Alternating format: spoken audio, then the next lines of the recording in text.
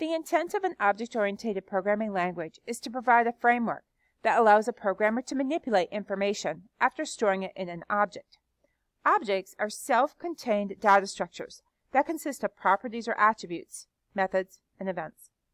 Properties specify the data represented by an object. Methods specify an object's behavior. Events provide communication between objects. An object is defined by a class, which is like a model, a pattern, or blueprint from which the class is created. As I said, a class is a blueprint of an object. It is the model or pattern from which the objects are created. For example, the string class is used to define string objects.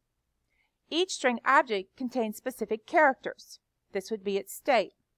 Each string object can perform services, the behaviors, such as the toUpperCase method.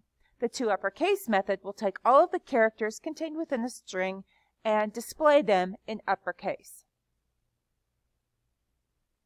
The string class was provided for us by the Java Standard Class Library, but we can also write our own classes that define specific objects that we need. For example, suppose we want to write a program that simulates the flipping of a coin. We can write a coin class to represent a coin object. As I said, an object has states and behaviors. States are the descriptive characteristics of the object, and behaviors are the actions or the behaviors of what the object can do or what can be done to it. Consider a coin that can be flipped so that its face shows either heads or tails. The state of the coin is its current face, whether it's heads or tails. The behavior of the coin is that it can be flipped. The behavior of a coin might change its state. For example, if our coin was heads up or had a face of heads and we flipped it and it changed to be tails as its face, that is an example of a behavior changing the coin's state. Classes contain data declarations and also method declarations.